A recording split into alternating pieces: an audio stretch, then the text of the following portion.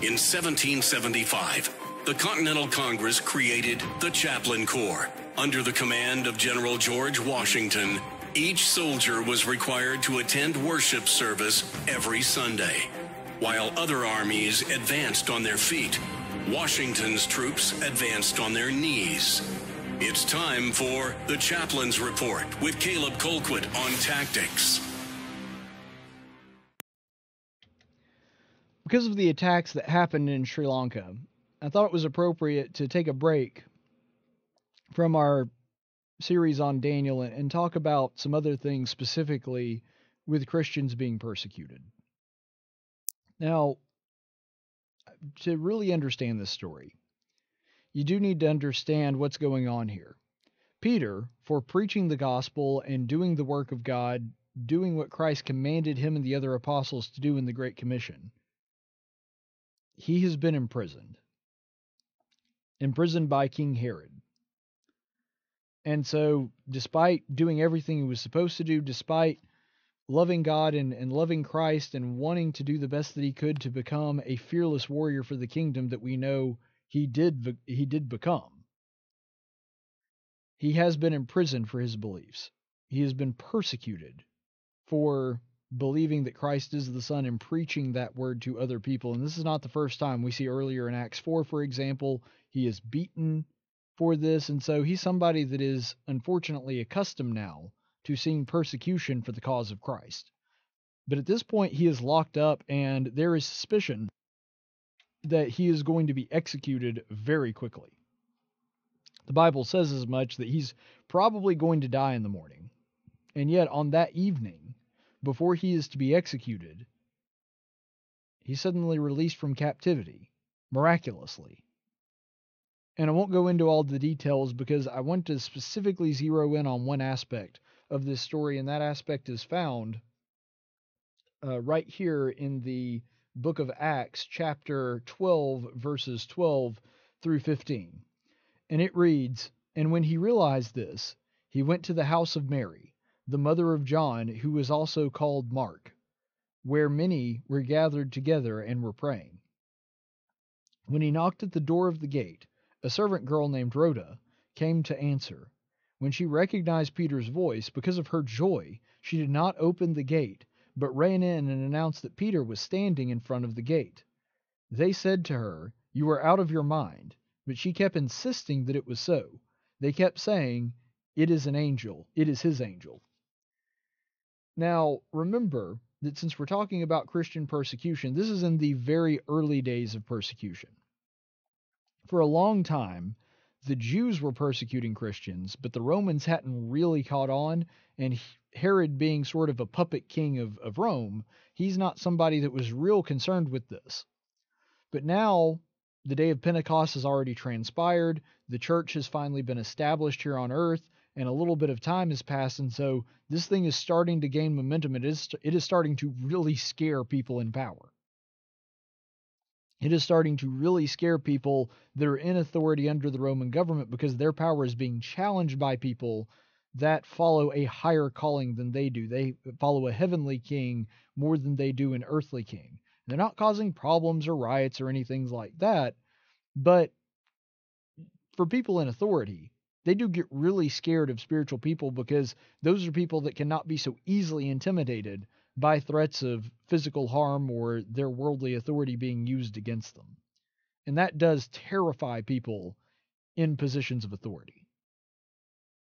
And so what you have here is Herod essentially being challenged by Peter, imprisons him and is planning to put him to death, and yet Peter is released by God.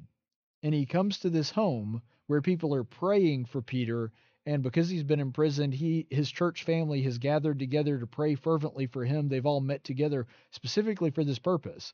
And this little slave girl, it says that she's so excited that she doesn't open the gate. I kind of imagine it that she is somebody obviously that is familiar with Peter because she recognizes the man's voice. That when she hears him, it's kind of those things where you get goofy or awkward on a date when you're really young or something like that, that even though it's a common sense thing, you just kind of lose yourself in the excitement that she is so thrilled, that she is so happy that Peter has come to her, that he is returned out of his imprisonment, that she runs in to inform the others, hey, Peter's here. Peter's back. He got out of prison somehow. And she's so sure of that. This little servant girl is going back to the people in there, the body of Christ, praying fervently for Peter, an apostle, to return to them. And when she does, she's met with this, not animosity per se, but a strong disbelief, saying that, oh, well, this is Peter's angel or Peter's ghost, or, and I guess maybe they thought he had already been executed, or that an angel bearing Peter's voice had come to them to speak to them, or something's going on. But whatever it is, they're sure it ain't Peter. They are convinced that Peter is not there because why? Peter is in jail under Herod's authority. I want you to think about that for a minute. These are Christians that have undergone persecution. These are Christians that are living in the first century. And yet, they're the ones that are convinced that their prayers are not working. They met together specifically to pray for Peter, and when their prayers are answered by God, they don't even believe that it's happening. I think that some of us in the church, and I've probably been guilty of this too, pray, but we don't really have faith that it's doing anything. Brothers and sisters, as somebody that has, in a very personal and effective way, experienced the good that prayer does, and I'm talking about specifically in my bout with cancer, that I had a recovery that just blew my doctor's minds, how fast I was able to get over it and how little the chemo affected me. I don't have a shred of doubt anywhere in my mind that that was directly because I had so many people praying for me. And for those of you that are watching that did that, you have my eternal gratitude for that. But I think that even when we do pray for somebody that's sick, even when we do pray for somebody that is imprisoned or facing persecution, sometimes we as Christians don't even really believe that it's doing what it's supposed to. That we pray because we think that we should and we think it's the right thing to do and we told them that we were going to, but sometimes we pray thinking, okay, but it really doesn't change anything.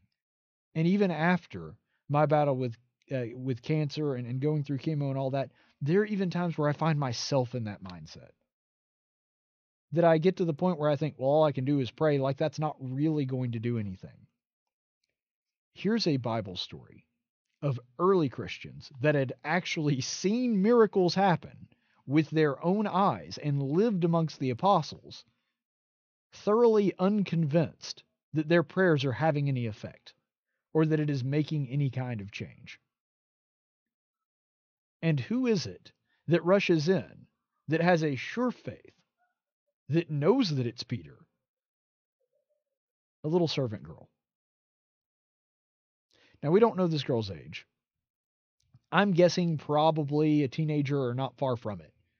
But the point is that she goes in, and this is the person that has more faith than anybody else present. And I think maybe that's part of the reason that Christ calls us to have a childlike faith.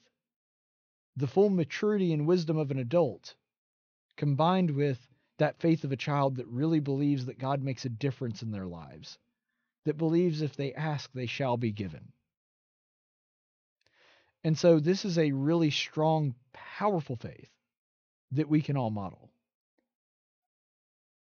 Brothers and sisters, I encourage you to pray for the Christians in Sri Lanka and that are being persecuted the world over, both here in America, but in much more severe circumstances elsewhere in the world, in places like China where it's illegal to be a Christian,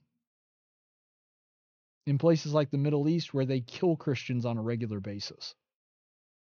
And don't you dare for a second think that it doesn't make a difference, because it does.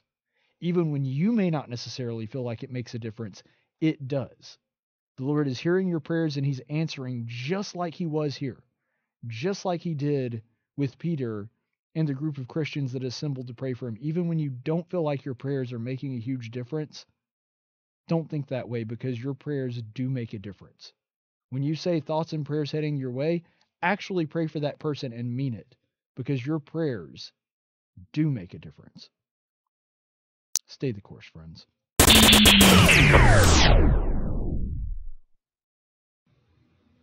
Normally, this is the part of the video where you would expect me to ask you to like the video and subscribe to the channel, but the truth is, I don't really care whether you do or not. In fact, you know what? Don't subscribe. It's not like there's a lot of really important stuff going on in the world in the state of Alabama that you should probably be aware of. So, yeah, go ahead and subscribe. Or don't. I don't really care. Reverse psychology. Boom.